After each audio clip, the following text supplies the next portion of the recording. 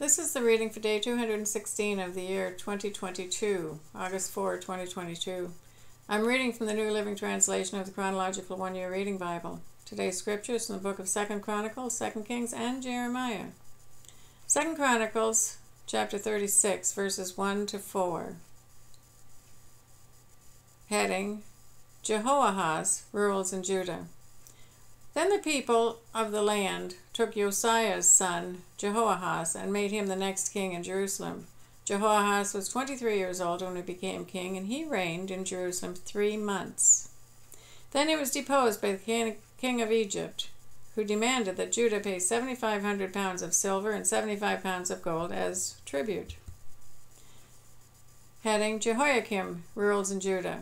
The king of Egypt then installed Eliakim, the brother of Jehoahaz, as the next king of Judah in Jerusalem, and he changed Eliakim's name to Jehoiakim.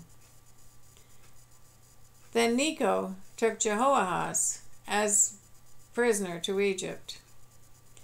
2 Kings chapter 23, verses 31 to 37. Heading, Jehoahaz rules in Judah.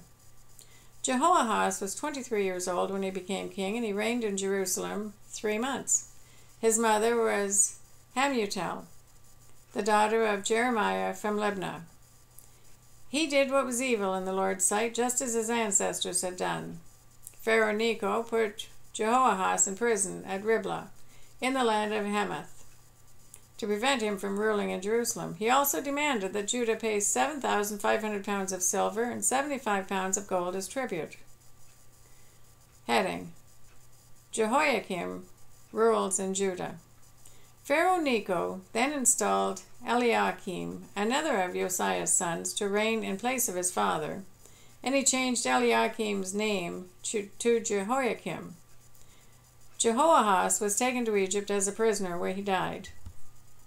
In order to get the silver and gold demanded as tribute by Pharaoh Necho, Jehoiakim collected a tax from the people of Judah, requiring them to pay in proportion to their wealth. Jehoiakim was 25 years old when he became king, and he reigned in Jerusalem for 11 years. His mother was Zebidah, the daughter of Pedaiah from Rumah. He did what was evil in the Lord's sight, just as his ancestors had done. 2 Chronicles chapter 36, verse 5. Jehoiakim was 25 years old when he became king, and he reigned in Jerusalem 11 years. He did what was evil in the sight of the Lord his God. Jeremiah chapter 26, starting at verse 1. Heading, Jeremiah's escape from death. This message came to Jeremiah from the Lord early in the reign of Jehoiakim, son of Josiah, king of Judah. This is what the Lord says. Stand in the courtyard in front of the temple of the Lord and make an announcement to the people who have come there to worship from all over Judah. Give them my entire message, include every word. Perhaps they will listen and turn from their evil ways.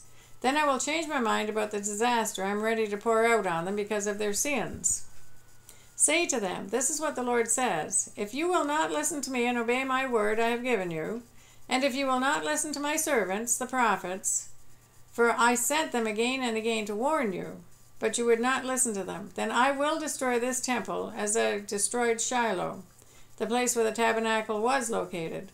And I will make Jerusalem an object of cursing in every nation on earth. The priests and prophets and all the people listened to Jeremiah as he spoke in front of the Lord's temple.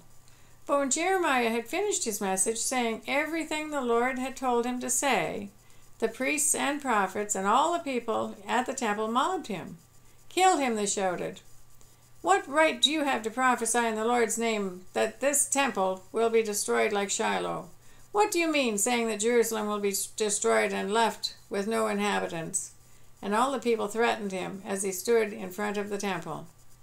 When the officials of Judah heard what was happening, they rushed over from the palace and sat down at the new gate of the temple to hold court. The priests and prophets presented their accusations to the officials and the people. This man should die, they said. You have heard with your own ears what a traitor he is, for he has prophesied against this city. Then Jeremiah spoke to the officials and the people in his own defense. The Lord sent me to prophesy against this temple and this city, he said.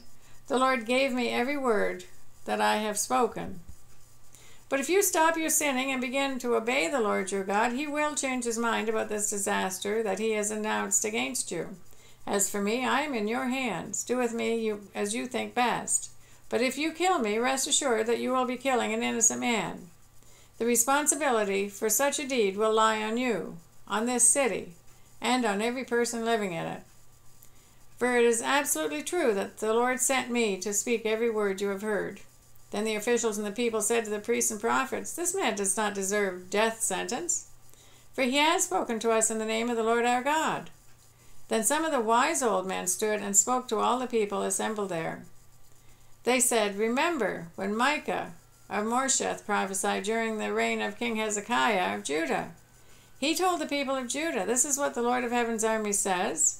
Mount Zion will be plowed like an open field. Jerusalem will be reduced to ruins. A thicket will grow on the heights where the temple now stands.' But did King Hezekiah and the people kill him for saying this? No. They turned from their sins and worshipped the Lord. They begged him for mercy. Then the Lord changed his mind about the terrible disaster he had pronounced against them. So we were about to do ourselves great harm. At this time, Uriah, the son of Shemaiah, from Kiriath-Jearim, was also prophesying for the Lord, and he predicted the same terrible disaster against the city and nation as Jeremiah did. When King Jehoiakim and the army officers and officials heard what he was saying, the king sent someone to kill him.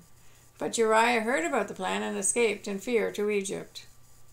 Then King Jehoiakim sent Elnathan, son of Akbar, to Egypt, along with several other men, to capture Uriah. They took him prisoner and brought him back to King Jehoiakim. The king then killed Uriah with a sword and had him buried in an unmarked grave. Nevertheless, Ahikam, son of Shaphan, stood up for Jeremiah and persuaded the court not to turn him over to the mob to be killed. 2 Kings chapter 24, verses 1 to 4. During Jehoiakim's reign, King Nebuchadnezzar of Babylon invaded the land of Judah. Jehoiakim surrendered and paid him tribute for 3 years, but then rebelled. Then the Lord sent bands of Babylonian, Aramean, Moabite, and Ammonite raiders against Judah to destroy it, just as the Lord had promised through his prophets. These disasters happened to Judah because of the Lord's command. He had decided to banish Judah from his presence because of the many sins of Manasseh, who had filled Jerusalem with innocent blood. The Lord would not forgive this. Jeremiah chapter 25, verses 1 to 14. Heading 70 Years of Captivity. This message for all the people of Judah came to Jeremiah from the Lord during the 4th year of Jehoiakim's reign over Judah. This was the year when King Nebuchadnezzar of Babylon began his reign. Jeremiah the prophet said to all the people in Judah and Jerusalem, "For the past 23 years, from the 13th year of the reign of Josiah, son of Ammon, king of Judah, until now, the Lord has been giving me his messages. I have faithfully passed them on to you, but you have not listened. Again and again the Lord has sent you his servants, the prophets, but you have not listened or even paid attention. Each time the message was this: turn from the evil road you are traveling and from the evil things you are doing. Only then will I let you live in this land that the Lord gave to you and your ancestors forever. Do not provoke my anger by worshiping idols you made with your own hands. Then I will not harm you. But you would not listen to me, says the Lord. You made me furious by worshiping idols you made with your own hands, bringing on yourselves all the disasters you now suffer.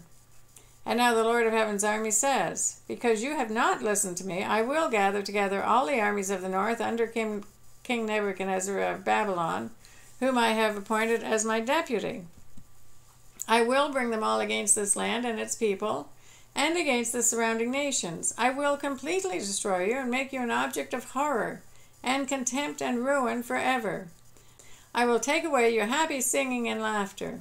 The joyful voices of bridegrooms and brides will no longer be heard. Your millstones will fall silent, and the lights in your homes will go out. This entire land will become a desolate wasteland. Israel and her neighboring lands will serve the king of Babylon for 70 years. Then after the 70 years of captivity are over, I will punish the king of Babylon and his people for their sins, says the Lord. I will make the country of the Babylonians a wasteland forever. I will bring upon them all the terrors I have promised in this book, all the penalties announced by Jeremiah against the nations. Many nations and great kings will enslave the Babylonians, just as they enslaved my people. I will punish them in proportion to the suffering they caused my people. That is the reading for day 216 of the year 2022. God bless each and every one of you, and may God be with you until we meet again.